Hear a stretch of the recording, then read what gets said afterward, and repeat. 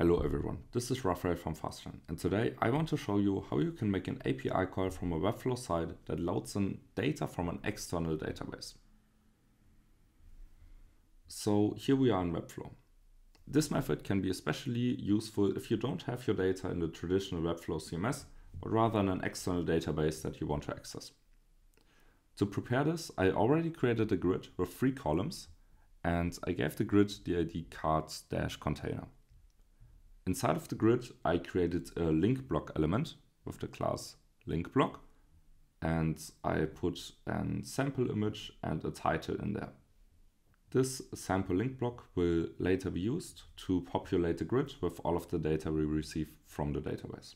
But we don't want the sample link block to show up in the live site. So we click on the link block and give it a new class called hidden. We can then click on display none, so it will not show up on the live site. The next step is now to get some data that we can populate the grid with. For that, we go over to this custom code right here.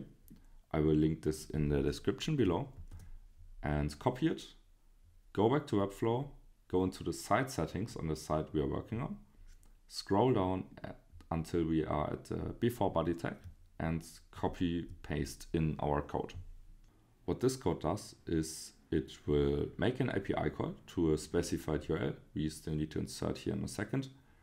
Then loads the data from this API call and populates the grid with this.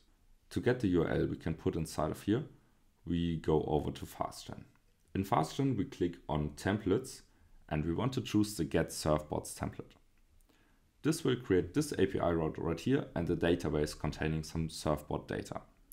As you can see, this is the API route of a get method, and it contains a database query that gets all surfboard data from a database and then returns them in the results here. To show you the database really quick, we can see right here in database, it created a new database called surfboards with name, description, price and image in there. For this we will only need the name and image, but you can just leave the rest in here. We can go back over to APIs now, get surfboards and hit deploy. So the route is deployed now and we can now copy the URL we can see right here. Go back to Webflow and insert the URL where it says insert URL here, paste it in, save the custom code, and now we can hit publish and see if this worked. So this looks good. Our site is published. Let's have a look.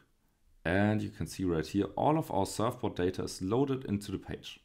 And of course, this is not limited to loading in some surfboard data from Fastgen, but you can make many API calls to not only Fastgen, but any API that you have access to.